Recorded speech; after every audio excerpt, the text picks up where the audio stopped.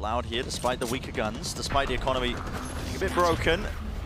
TPing into the back here. Tucked to the corner though. Where's the clearance? Lovely paranoia. Kawazin, yep, out towards the open. Aspas! Where'd he pull those from? I think just updrafting over towards the spawn area.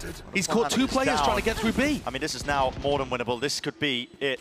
Seal the deal for map number 1, but still. Alpha's at logs. Tucked into this position. Alpha is going to have to be that difference maker. Dash, close to the corner, it's cleared out, Alpha! Beautiful shot, Boaster! Is he going to redeem himself here? 2 years though is deep into Boathouse, 2 versus 2. Rifles gain and purchase, paranoia, it's a lovely connection. Cuts away on the sidelines, Leo is left wondering, where are they? Boaster with so much more to do, this is for the map. 7 bullets, dropping down, a tap onto it less, seeking to try and force the fight out! It's played to perfection!